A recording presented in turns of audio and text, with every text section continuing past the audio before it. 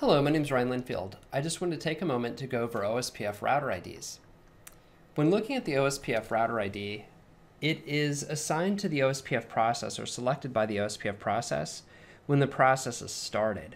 So what does that really mean? Well, when the router itself boots up, let's just say it performs its power on self-test, loads the operating system, brings up interfaces, and then starts the OSPF process, OSPF is going to take a look at the interface status. And if an interface is down, you're not going to be able to use that IP address as a router ID.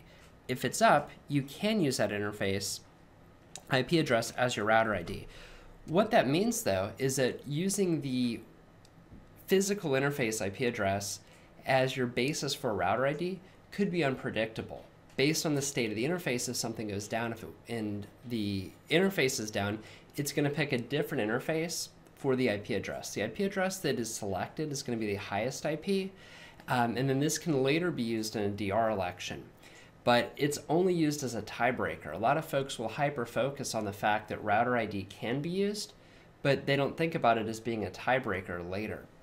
The other problem with using your physical interfaces, again, is that they're going to be dynamic. Based on the interface being up or down, the IP address may be available or not available for use.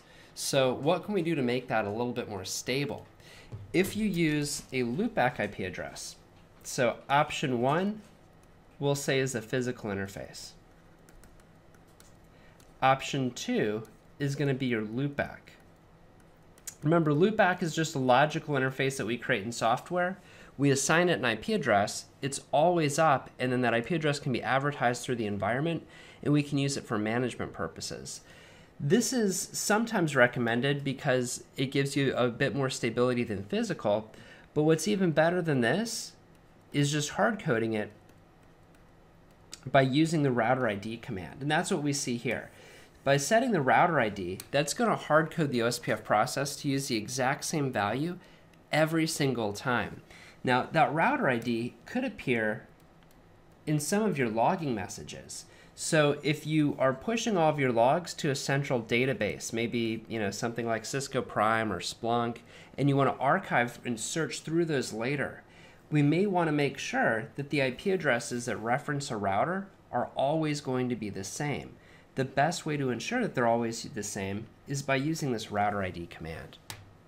Hope that makes sense of the 3 different options that we can use and why using the router ID would be the most reliable. Even if you use a loopback, remember that loopback, even though it doesn't go down, if somebody creates a new loopback later and the router restarts, whenever the OSPF process comes up, it's going to pick that loopback interface.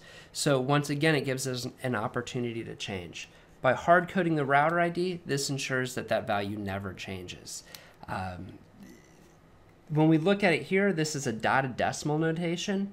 It's going to be converted over to just a standard decimal number, so it looks a little bit funny within your OSPF updates if you actually look at the protocol header. But this is just used to identify the router.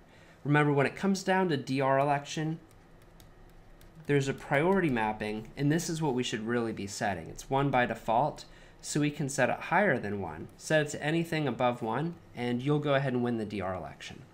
So that's it. Thanks for writing in the question, and I hope that helped.